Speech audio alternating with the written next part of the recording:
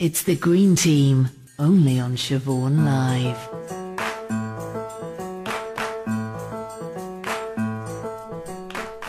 Welcome back to the programme. I'm talking with Jan Jamil, who is a double major student in environmental management and sustainable development at Murdoch University, as well as Professor John Grainger from the university. Once again, good afternoon to both of you. Now, Jan, you were talking about your internship with Green Destinations. Tell me a little bit about Green Destinations, first of all. Well, it's a company that plans green buildings. They will do all the research for you and find out about the location and how they can greenify. Greenify. That's another new word for the Eco Dictionary.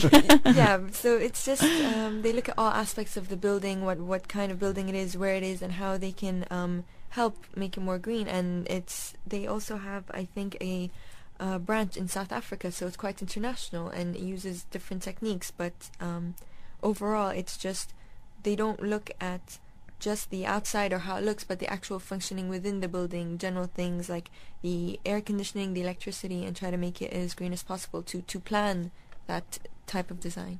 And what did you learn? How long were you there for? A couple of months over the summer, and I was actually a project manager for a new initiative. It was called the Swiss Environment Initiative, and it was an organization. It's all about promoting environmentalism into education here in the UAE. Mm-hmm. It was very localized, and the core part of the project was that you had to publish books. There were 3 books that they were working on, and they were just to try to reduce consumption. There was a book, the first one about water, and the second was about electricity or energy, and the third one was about waste. Mm-hmm. And basically, the structure of these books are that people here in the UAE have to understand the facts and the figures. Like, on average, when you open a tap, it's about 12 liters a minute, I believe. They don't know something like that. So just to picture 12 liters a minute on an open tap, that might strike something into someone and actually make them think twice the next time they brush their teeth or wash their hands. And you basically go from the facts and figures to just informing everyone about what happens to it. Not many people think, where does this come from? Where did this go? I mean, it would be funny to think so, but not many people know that the water they get here is from the sea. They might expect it, but they don't know the system. They might not know what desalination is. So it's connecting those dots once again. Exactly. And then the final element, basically, what really puts it all together, it's the fact that you offer practical solutions and not behavioral ones, because people tend to be afraid of things they don't know. So because it's a relatively new concept, when they think that their lifestyle is going to change, they're not going to be living the same kind of house, they can't do the same things every day, but that's what they don't realize. So instead of telling someone your 15-minute shower has to now be 4 minutes, you sort of introduce a flow restrictor or a power shower head. So you start at practical solutions, because that will encourage them more. And then once it's incorporated into their everyday lives, they expand it outward. Exactly. And then it becomes something that they realize they're doing every day. And then you can slowly turn into a behavioral thing. They know that now they have a more efficient shower head. Maybe they should start reducing their shower time. It doesn't, they don't lose anything. I suppose that's the hope, isn't it? That it's a kind of a knock-on effect. So, I mean, if it affects one person, then it'll do something in the future, even if it's just a little bit, and it goes from word to mouth. Everything from energy-saving light bulbs. If you go visit your friend and you notice like a pretty lamp, and they'll mention that the light bulb itself, it's energy efficient, and then someone will turn around and be like, oh really? And it just encourages all the debate. So that's where you start. And these books they were planned to be distributed in high schools and in universities, and also in local companies. Any company that's wanting to do something environmentally related can have these books on display, and they're not made to be complicated. They're not made to look too professional. If you're giving it to a 15-year-old, you want them to understand the concept without being overwhelmed with big words or important pictures of machinery. I think it's a fantastic idea. So it's still at the start, but it's something that will definitely continue. And obviously it was a great experience for you. Yes, the practical experience. Yeah. I'm just wondering as well, it's a question I've asked often, many times in fact, on this show, but it would be great to get some of your thoughts on it as well. We've spoken a lot about legislation and about having rules and laws and in place to regulate or to push people to make changes as opposed to them doing it themselves voluntarily. What do you think? Should there be incentives to encourage people to change, or should there be penalties to penalise people who don't? What do you think? I would go with the penalizing of people. Would you? Yes, I would. I think it all starts there. That's what grabs your attention. Even you can have a newspaper that every article is about the environment, but if you have the government involved, or things like the municipalities and whoever's in charge of the natural things around the country, if they talk about it, then everyone will suddenly, lift in Europe. They listen. It just immediately puts a stamp on it that it's important. You have to take notice, and sometimes you need that push, that little, fine if you don't recycle, or only have recycling bins, so you're forced to do it. Right. No matter what kind of rubbish you have. If that's your only option, then you must do it, because it's the basis of everything. What about you, Professor? Are you for penalties or incentives? Well, are we talking about as far as students are concerned?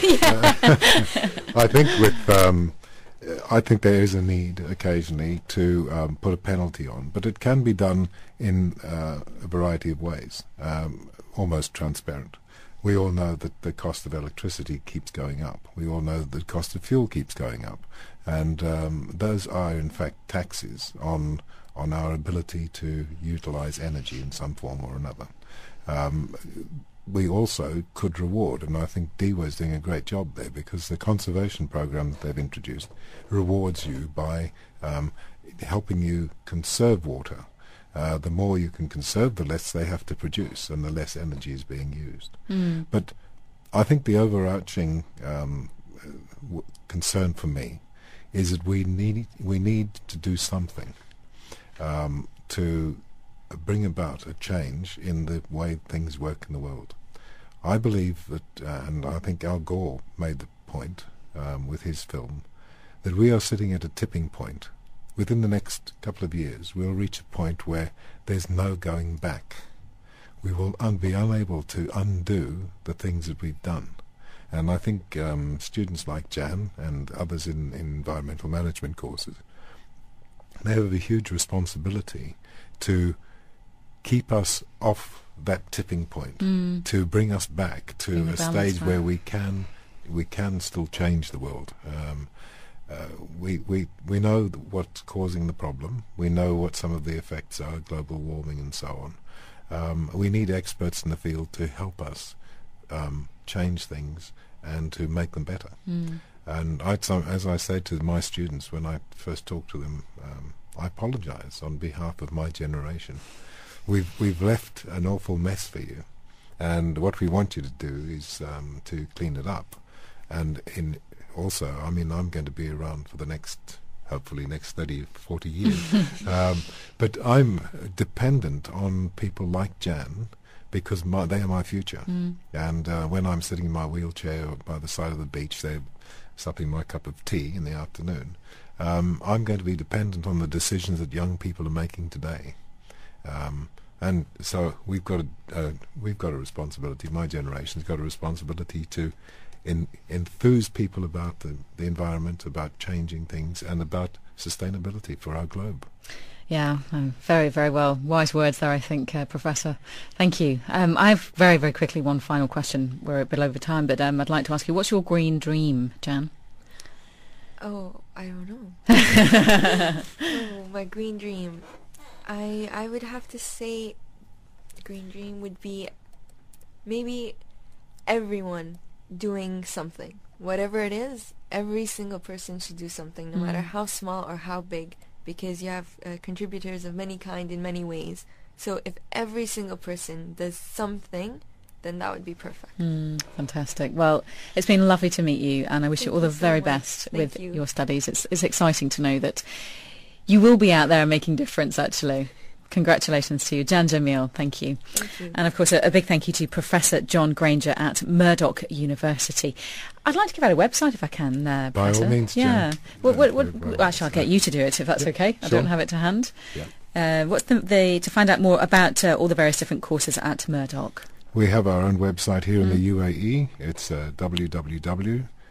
Murdoch Dubai, and that's spelled Murdoch, Dubai, Dubai, and all one word, all lowercase, .ac.ae. Fantastic.